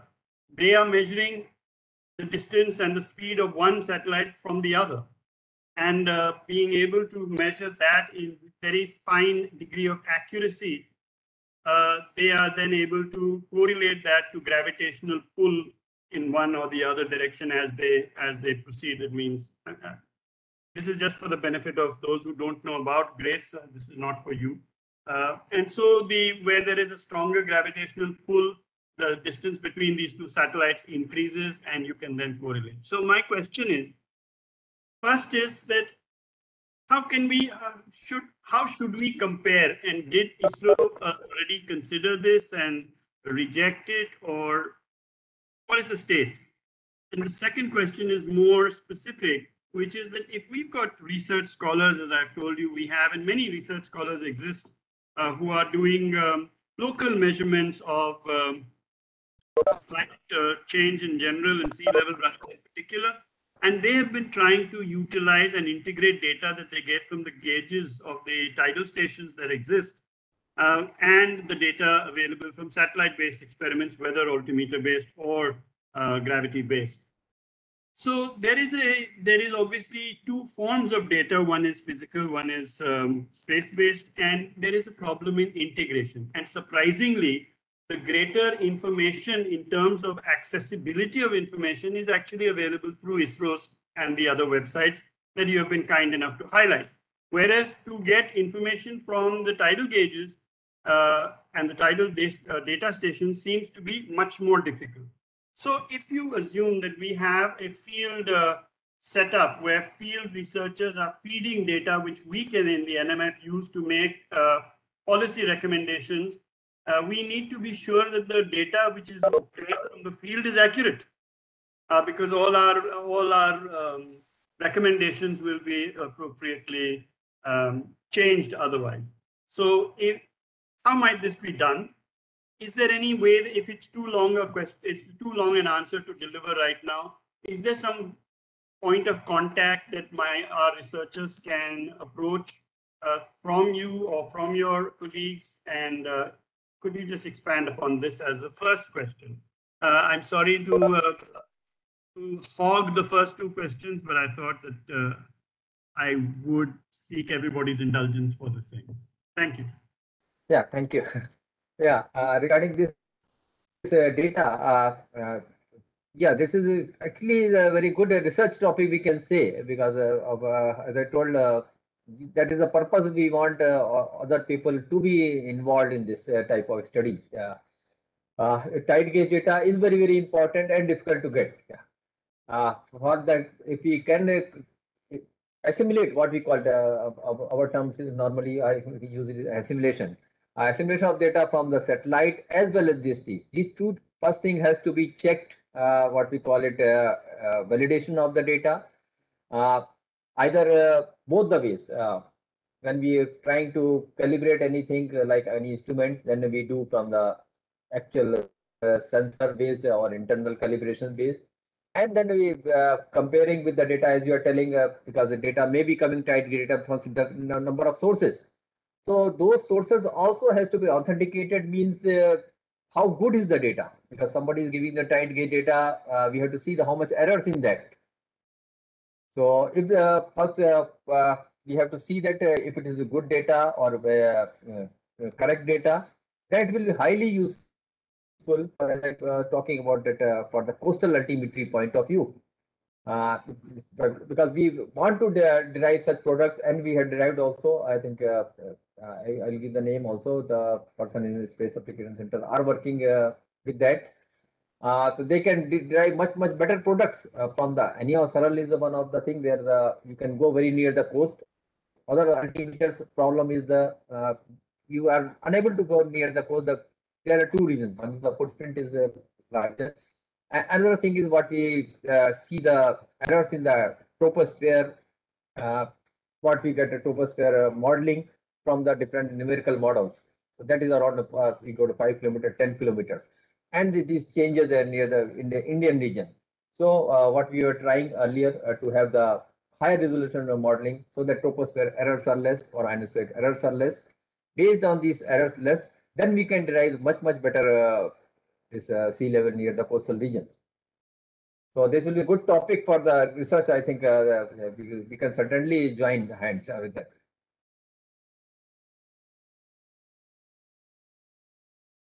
I think you are mute.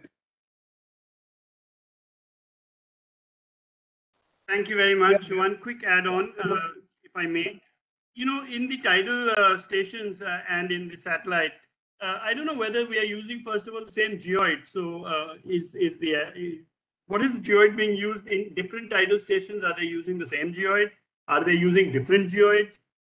Also would need to be determined, because then, you know, if you're using Everest or you're using WS5, what are you using? And what are you using? And then are you using the same as, say, for example, NASA is using? Is NASA using the same geoid as the European Space Agency is using? Are they using the same as the German National Space Agency? What I'm trying to say is that there seems to be a requirement to standardize what is the base level data, what is the base references, not only in the troposphere, but also in the measurement of the Earth itself. So I think that we would be very happy to engage with you on some of these subjects, and I think that it will be useful to us. But let me not hog any more of the time that is available, which is limited, and let me move on to the next question. And that is a question which is from Dr. Yoga Jyotsna Varanasi, whose question is whether Yoga, what happened to the first part of your question? Would you like to just take the mic? Maybe Oliver, you can unmute her, and Yoga can ask the question herself. I've seen, I think. The question is, I think, how are you using drone technology for coastal security management? Is that, yeah, I think. Yes. And whether it is under state or central. Yeah, that we the are not first doing part it. of the question was truncated. Yeah, I posted it. We are not doing Thank you, that actually. Yeah, because coastal security is not an our that drone we are not using for that purpose. Whatever drone we are having in the northeast, mainly for the land and all those purposes. For coastal security. Yeah. Let me buttress that point, because Yoga's point is actually a good one. Jyotsna's points are always good. So there is, you know, an intermediate between drone or aircraft-based observations and satellite-based observations. There's an intermediate level, and that is normally handled not by the drone technologies of high altitude, long endurance drones, or tail or mail or any of those, but utilizing lighter than aircraft, which are able to then carry the same sensors as might be fitted on board a satellite, with a much larger payload carrying capacity for obvious reasons, and a long endurance measured in months. So even if we are not doing this, even if we're not currently engaged in this area, I think that it is nevertheless a very good area to explore and to examine as to whether we can't supplement the satellite data because of the high expense in one case, and also because there is a marked reluctance amongst the aviation community anywhere in the world to actually look at lighter than aircraft because they are not as seductive as heavier than aircraft, whether manned or unmanned. So I'm just proposing that this is not an area that we should dismiss. Even for ocean measurements, we should try and look at the whole gamut of platforms from satellite downwards. Now, I understand that ISRO will look at one, but while we look at others, we will need ISRO's guidance and helping hand and all that. So I really think that it's another area which is well worth studying. Yeah. Yeah, I think that's what I told in beginning. Drone technology should be used because one thing is satellite is in synoptic view. Another thing comes on aircraft, what we are using. That also you cannot use whenever you want. You have to plan. You have to take permissions for aircraft that you can use for some period. And then for immediately if you want to have, then you have use drone. So all three technology we have to combine and then use. So that is we have to do it. But I told presently we are not because in our center what we are presently dealing with the aircraft as only a spacecraft for the like ALTM and monitoring of these regions. But drone, we are thinking about applying the drones also, and then we can have all three technology together to have the complete information. So Very that's where organizations like the NMF might be able to be of great value to all of us. So thank you, Jyotsna, and thank you, Dr. Rajkumar. Let me move to Dr. Pushp Bajaj, who has asked whether he could ask his first question or his questions on audio. So maybe we'll allow him to do that. So Jyotsna, if you could mute your mic, you've already done that. Sorry. And so Pushp, it's over to you. I'll mute my. Great. Thank you very much, sir.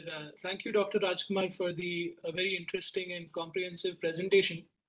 For my first question, I wanted to talk about this challenge of, sea level rise projections, both at the global level and at the regional level. And, we all have seen that over the years, the projections have kind of, varied a lot. And even now, the range of projections for sea level is quite a bit. And now the new climate models that are being used in the IPCC sixth assessment report, there are also some outlier cases which are projecting some high levels of sea level rise. And in this case, the model projections and the satellite-based observations obviously go hand in hand in improving our projections. So I was wondering if you could talk a little bit about this and also where is the bottleneck right now? Is the bottleneck in the satellite measurements, or is the bottleneck in our understanding of the climate models? And in that context, what role will the satellite measurements have in the future in improving the sea level rise projections because of the high socioeconomic risks that come with sea level rise? So I was wondering if you could talk a little bit about that. Thank you, sir.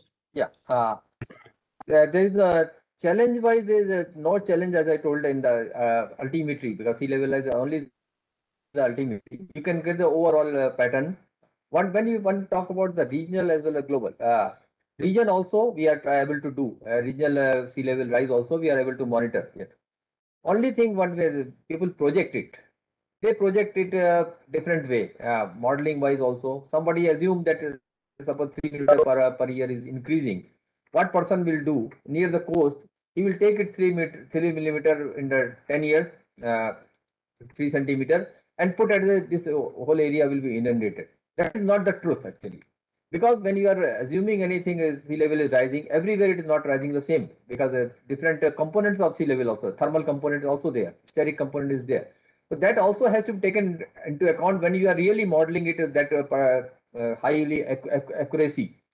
So those people, many people are not doing that. That type of research is required. We have to take a particular region, then you have to understand that region, one basically rise of sea level, and another important thing, the force. Because when sea level is rising, when you might have seen any near the coast, their forces are there, waves are there, circulation is there, because that is, your coast itself is changing. And many times in the time frame of the climate scale, these automatically adopt it. So that also not being taken care when somebody just to take its sea level is rising and put it in the model or maybe in the map. This will happen in the. So those things are required when we are really talking about the sea level in the longer time scale, 10 years, 50 years, or 100 years. In the particular region, global sea level, you can say kilometer per year is increasing. That's fine. But this area will be inundated, this area will be drowned. It is not truth as such. You cannot take it just like that. Great. Thank you very much, sir. And I also had another question, if I may. And this was related to the measurement of, you mentioned the draft blue economy policy, and how one of the segments of that is the accounting of the blue economy. And one of the parts in that would be the accounting of the ecosystem services, which you also mentioned, the the coverage area of mangroves and other types of coral reefs and such. So I was wondering how accurate are these measurements, and whether this itself is enough to account for the ecosystem services, and what is the resolution of this, because there are many subtleties in that. Like, we have done some research on this in the context of mangroves, and we know that there are different types of mangrove forests, like the dense, the medium, and the open type forests, and so all of them have different levels in which they contribute to the ecosystem, yeah, the broader ecosystem. So what is the role of satellite measurements in this, and what is the accuracy and the resolution of the measurements in this case? And just before you answer, Dr. Rajkumar, if I might be so bold as to butt in and buttress this, there is a real problem here, because we are finding vast differential between the government's data of mangrove cover in certain areas based upon satellite coverage and the real on the ground cover, where the ground people are saying that the mangroves are not dense, the mangroves are sparse, they are baby mangroves, and none of all this can be obviously measured from satellite. So government is, we fear, is perhaps either obtaining or disseminating information from only one source, and is indicating actually that there is an increase in mangrove cover all over India based on satellite data. Whereas on the ground, field researchers are saying there is a sharp decrease. So that's where the problem really lies. I understand. This is happening in actually, yeah, in the forest or many places, forest area also. The reason is whatever we want to do in very, very high resolution scale, we can do from satellite. There is no challenge as such, or accuracy is not a problem. Only problem comes repeativity. If you are talking about the resolution of the 5 meter or 1 meter like that, you cannot have the daily or monthly scale, because that is too costly proportion. So from satellite point of view, what is being done? You have the maybe monthly scale or maybe the annual scale changes you can do. Only it's very high resolution. These people what to do for our validation also, what we do, we go for the satellite data validation, certain places, different type of homogeneous place we take, maybe 5 or 6 type, and then correlate with the satellite data. So that much errors are there. We cannot go and say exactly it is very sparse or like that. We say very sparse, or maybe too much mangroves are there. Like that type of classification we do. Based on that, we derive our methodology and then classify it. So those type of errors are in satellite data point of view. But in the what we call it ground truth also many places may not be there. Based on some places ground truth is there. So those places actually there will be no error, I think. So they may be actually extending it to everywhere. That is a problem. Sometimes, as I told, in sea level also, this place also, based on the one data, people try to extend to the other regions, which may not be true. There you need the actual people with the knowledge of that place, region, as well as the technology. Because each technology directly classification, like any particular statistical technique, you cannot apply each and everywhere. So there actually we have a what we said difference of opinion between. Yeah, it's quite true, and also there is something to be said for human bias of ground truth measurements. That means, if the ground truth is being measured by people who are predisposed towards saying that there is a reduction or a disaster in the offing, then they will tend to extrapolate, as you rightly said, alarmist data. And since they are ground truth measurers, it's difficult for us to, it's just a factor that also needs to be taken into account. Okay, so we now have a question from Commander Saurav Mahanti. And once again, if I may ask the moderator if he could unmute Saurav your mic and you can ask the question directly.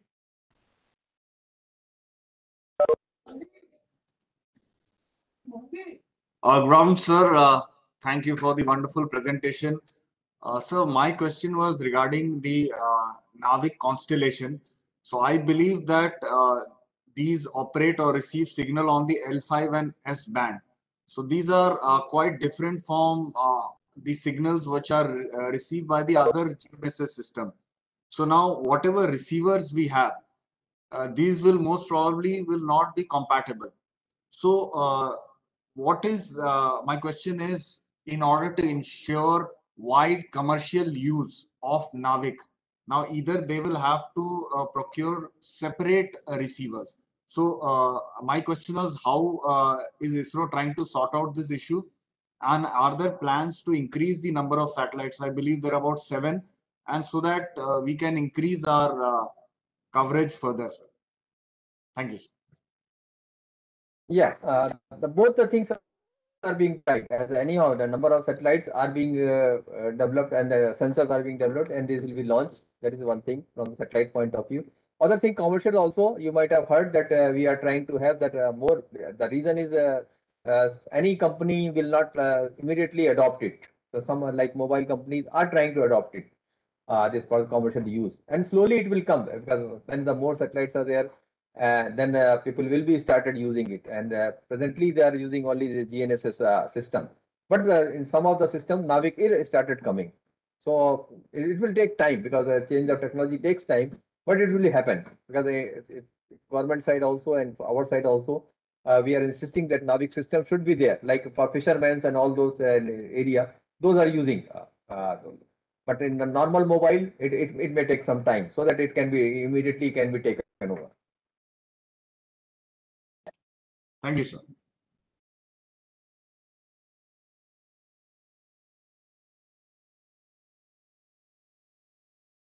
No, you're muted.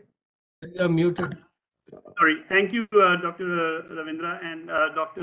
Rajkumar. And now your colleague, Dr. Ravindra, has a question about how accurately can the satellite snow cover maps be used to calculate the fraction of the snow cover to contribution in the water cycle, which is not precisely the same as what we might have asked about the increase of sea level. But he's talking about the precipitation cycle having been changed by climate. And so what is the correlation that we can develop between the satellite snow cover maps and the precipitation cycle? Have I got that right, Dr. Ravindra? No, so there is a slight difference in that. Actually, there's a controversy that because of the global warming, glaciers are receding and our rivers will go dry. But actually, the people say that the contribution of glacier is not that much as of the snow cover. So I wanted to know from Dr. Rajkumar, can our snow cover maps really tell us how much is the fraction of the contribution of snow melt as compared to the glaciers from the maps? Okay, yeah, well, snow cover, when we are talking about snow cover overall, we are not doing as such. Over only for Himalayan region, we are doing the snow cover mapping regularly, very regularly, using the AWIPS data, 56 meter. This is regularly being done. The snow cover wise, we are doing, and glacier monitoring, as many times we have discussed also.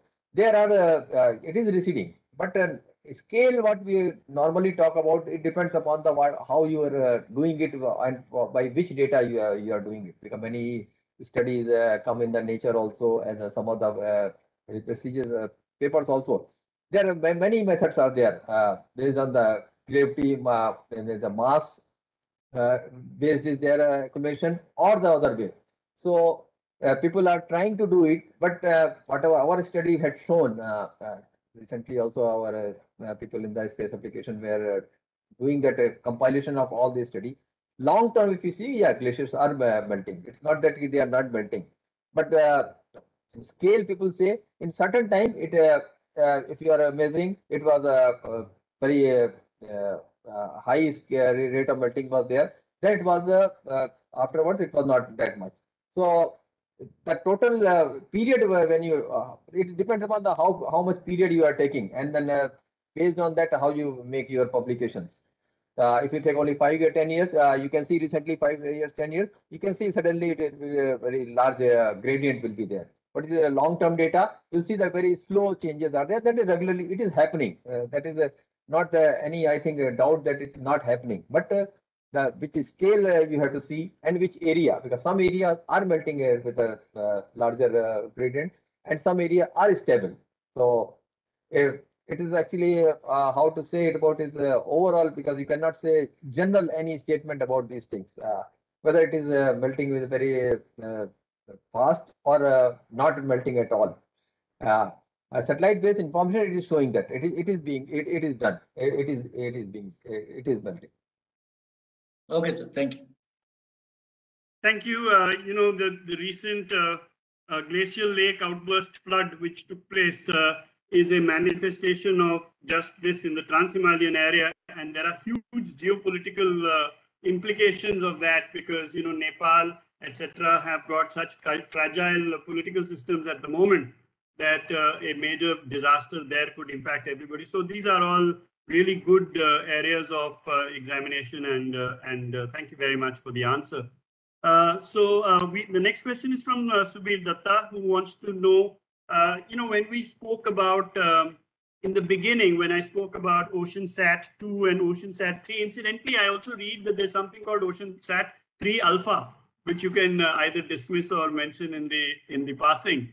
But he wants to know whether this remote sensing capability that we have includes the ability to look at fishing and fishing activity, not just potential fishing zones, but actual activity that is taking place, whether that can be used then to amalgamate with other AIS-based data of maritime domain awareness sharing to be able to include illegal shipping, illegal fishing, the dark shipping or shipping which is not following standard practices, marine exploration, piracy, etc., etc., etc., which are all related to security, not necessarily directly military security.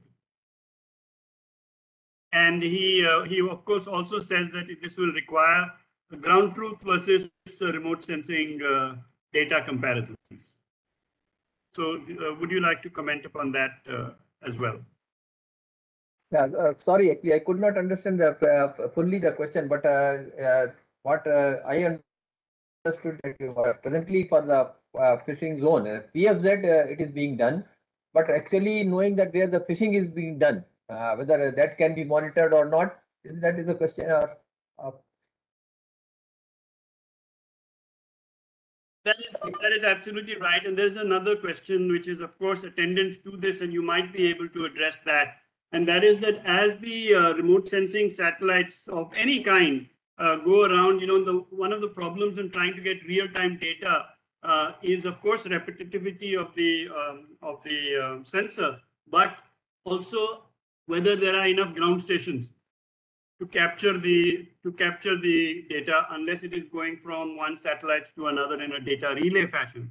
So are we currently relying upon data relay stations, satellite to satellite, until it comes to a position from where a geostationary satellite might be able to download or downlink the data? Or are we having to wait until the satellite orbit once again coincides with the footprint of a ground station?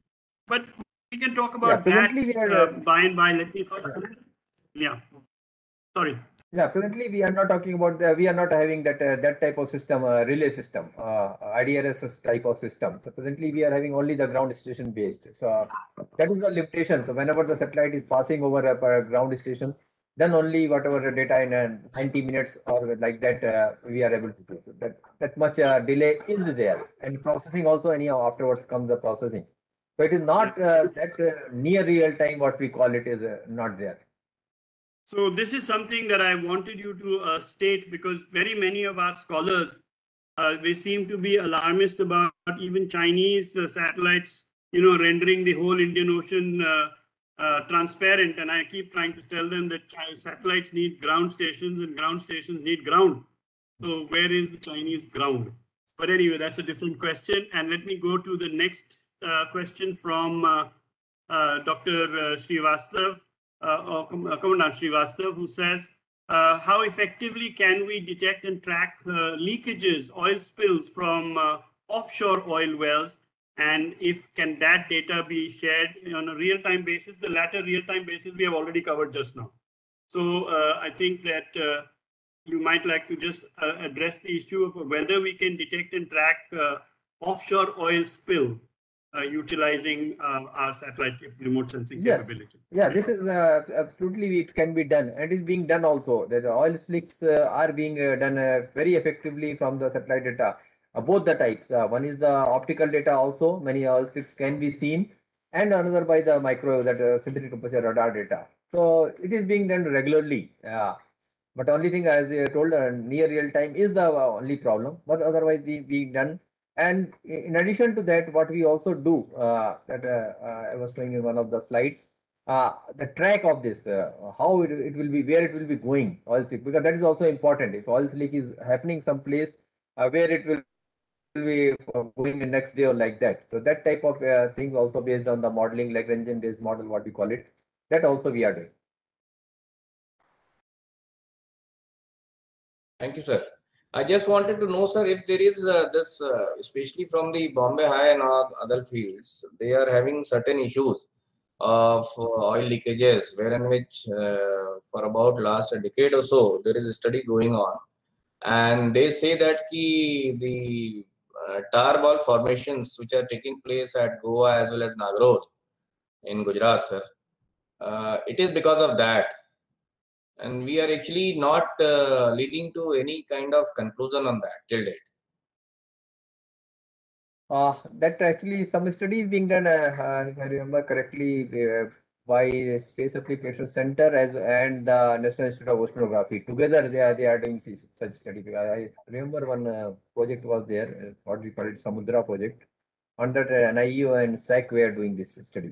Sir, my question is if we are able to detect the leakages from the oil wells, even on the monthly basis, if we can maintain a data, and as sir is saying rightly that we can also monitor the track. Yeah. So then I think that will actually help the study to come to a conclusion as early as possible. But we are unable to do that.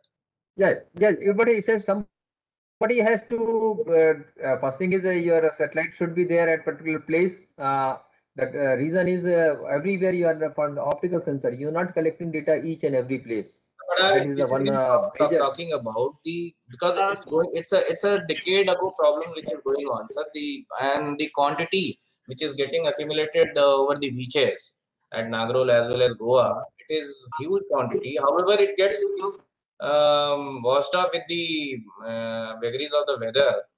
But definitely, for timing, it becomes a issue as well as media also takes care of it in a very well manner to project it for the benefit of the general benefit of the population, or for criticizing the government, whatever it may be. Ravindra, what we'll do is we'll ask you to continue the clarifications offline, because we do have a few more questions and we would like to go through those. Right, sir. Right, sir. Thank you. I apologize for cutting you short a little bit. So there are a set of questions from Commodore Dr. Rana, and he asks in one case, how are you using artificial intelligence and machine learning and deep learning techniques to enhance the effectiveness of the data that you are generating, is his first question. And secondly, of course, he asks for any names of the international collaborations that you have with other international agencies. This, I think, is available quite freely on the internet, utilizing your own site. So I rather think that perhaps Commodore Rana can look at that. But the first question in terms of AI and machine learning and deep learning, you may want to elaborate. Thank you.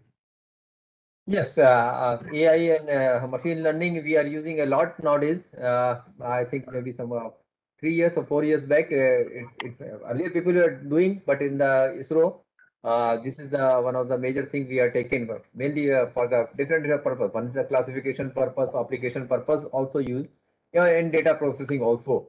We are using a lot now. So this is the thing. It is being used.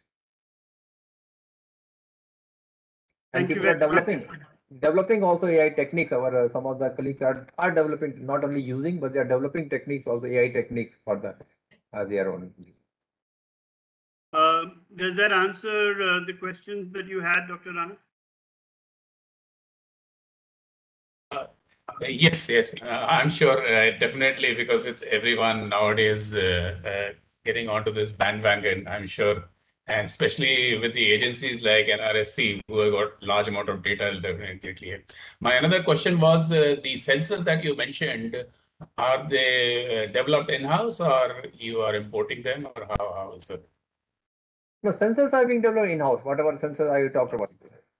But some components Okay. are coming. Some components, because each and every component we don't have here. Some components are coming. Yeah. But sensors are being developed.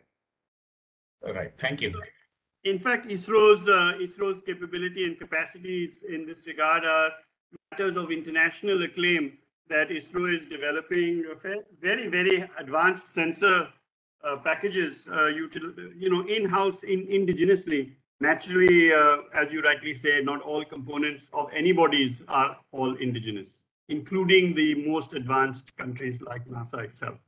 Not countries, but agencies. Okay, there's one more question from Dr. Pooja Bhatt, and her question really relates to the utilization of the role and scope, as well as the accuracy of remote sensing in the field of oil and mineral explorations in the high seas. Now, presumably, I'm not sure, so Pooja will have to intervene, but I presume that by high seas, she means in areas beyond national jurisdiction. Because otherwise we're talking about exclusive economic zone where you have already covered a great deal. So in area beyond national jurisdiction, then we are going to be talking about deep sea mining in ABNJ and ABNJ issues. So would you like to take a stab at answering that, Dr. Rajkumar?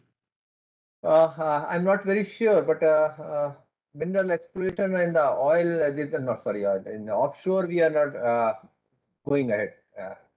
But that is a different, as I told, this topic itself, I don't, certainly don't know that somebody is studying. But Pooja is one of the things Pooja is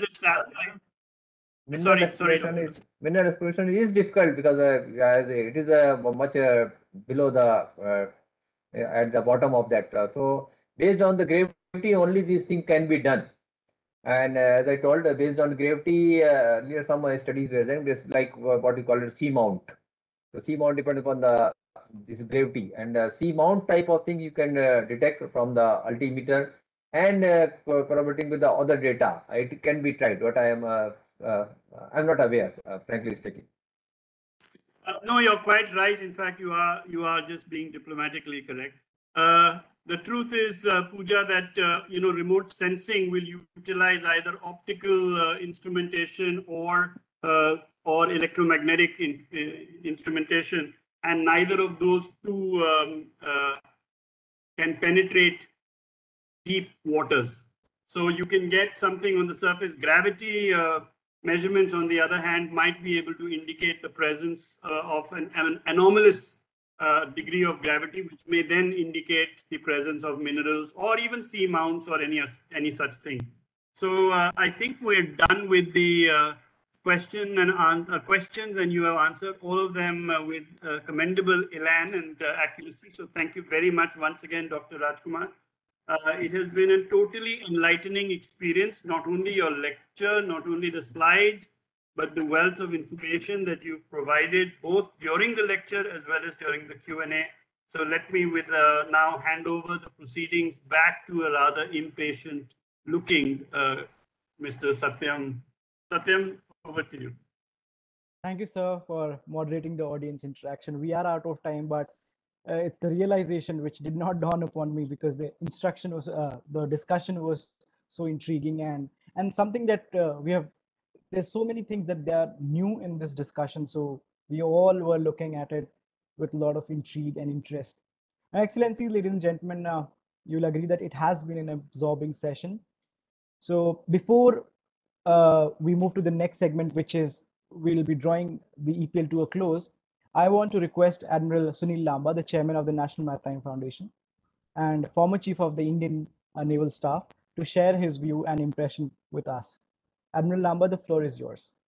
Thank you, Satyam. Dr. Rajkumar, Director, NRSC.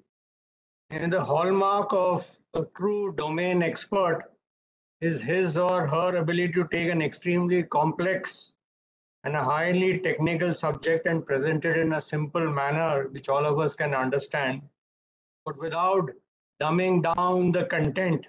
And this is what Dr. Rajkumar has done with such skill and efficiency. And on behalf of all of us, I'd like to thank you very much.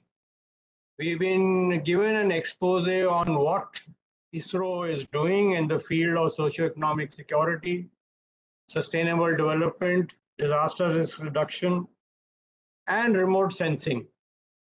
I think most of you will agree that our quality of weather forecast has gone up by leaps and bounds, and the accuracy of our predictions of cyclones is there for all of us to see. And more often than not, I myself quite often go on to the India Met department site and go and see the INSAT satellite picture and make my own predictions, especially during the monsoon, whether we're going to have rain or not, and where the western disturbance is. So the accuracy of data predictions have gone up.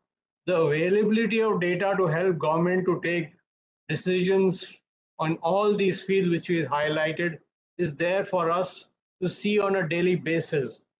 Like, say, if you look at the agriculture sector, the estimate of how much acreage has been planted in a particular season and what is likely going to be the food output is all based on data which has been provided by ISRO.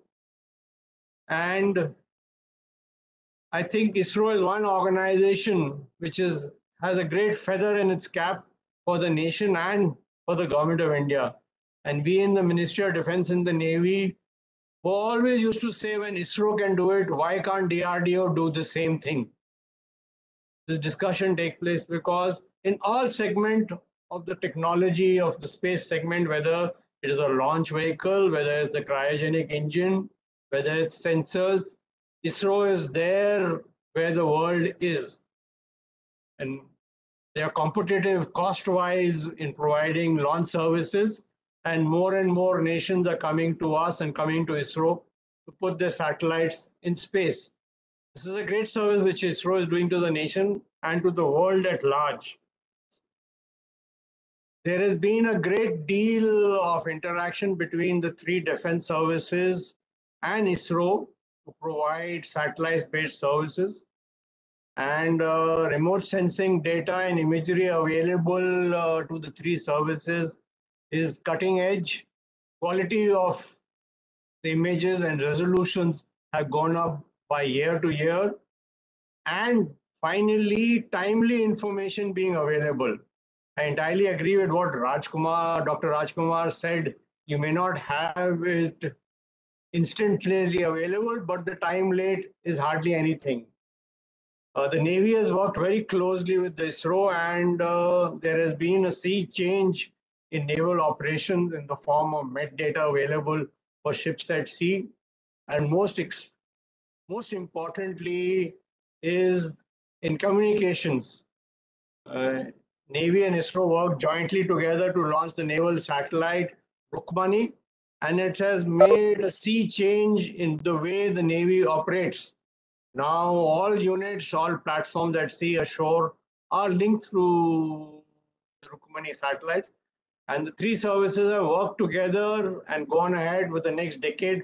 What is the requirement of different satellites in which segment, whether it's remote sensing, communication, whether it is for navigation aids. This plan is there and the launch schedules have been worked out and is there, and I'm sure it has been approved at the moment. A number of questions were raised on coastal security issues.